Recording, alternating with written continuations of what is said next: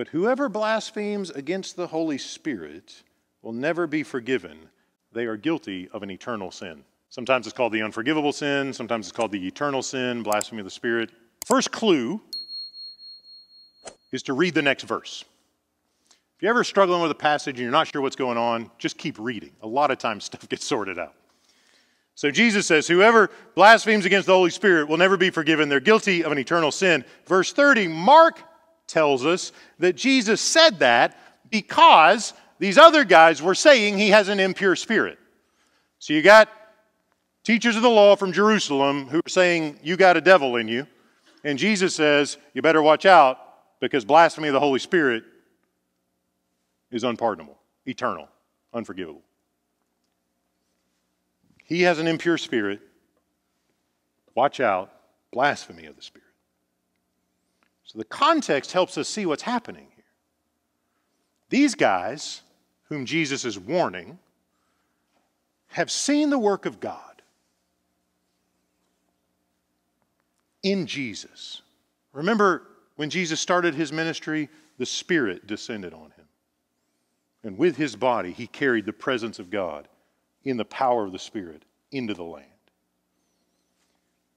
And then he did the work of the Spirit. He healed people. He forgave sins. He restored. He cast out demons. And these teachers of the law, men who've spent their life studying the Scriptures, they've been to seminary. They may even have a PhD. They're supposed to know this stuff. And they look at a man who's working in the power of the Holy Spirit of God, and they say, all we see is the devil. That's blasphemy of the Holy Spirit. And it's not unforgivable because Jesus won't forgive it.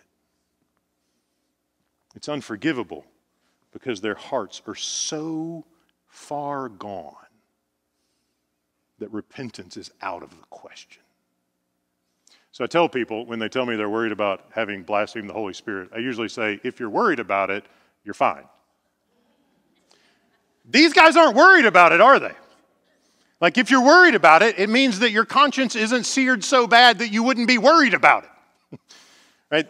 Consciences are seared. They are not in step with the Spirit. They're not even close. They're on the other side of the world from where the Holy Spirit is.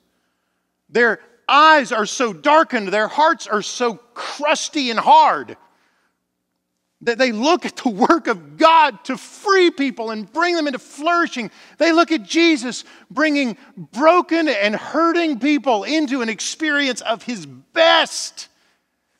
And they say, the devil's at work here. If you take the work of the Spirit of God and attribute it to the devil, it takes a pretty hard heart.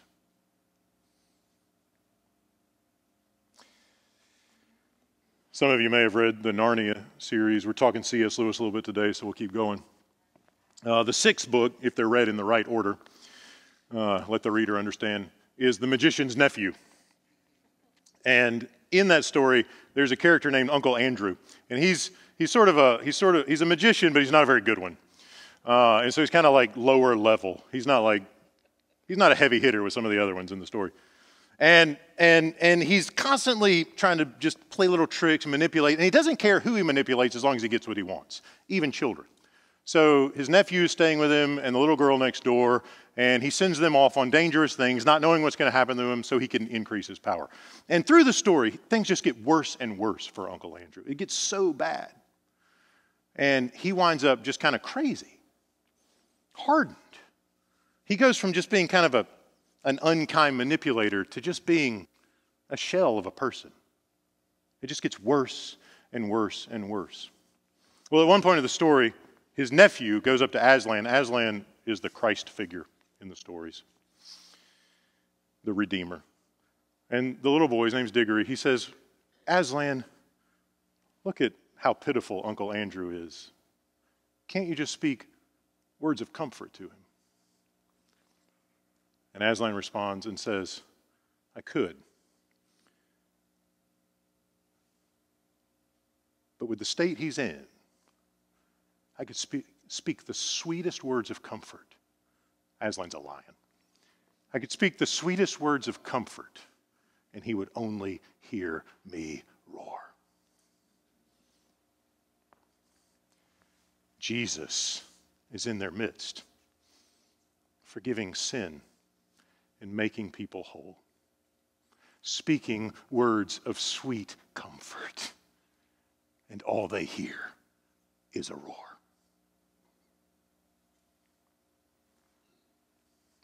They're not worried about repentance because they are consumed with themselves.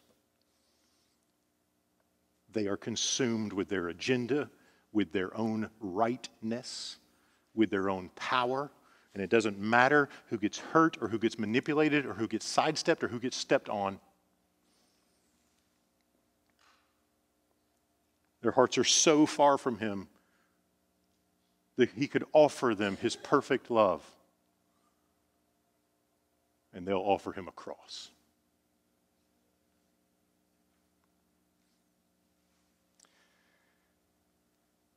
Jesus says, I can't forgive that. Not because I won't, because you won't surrender.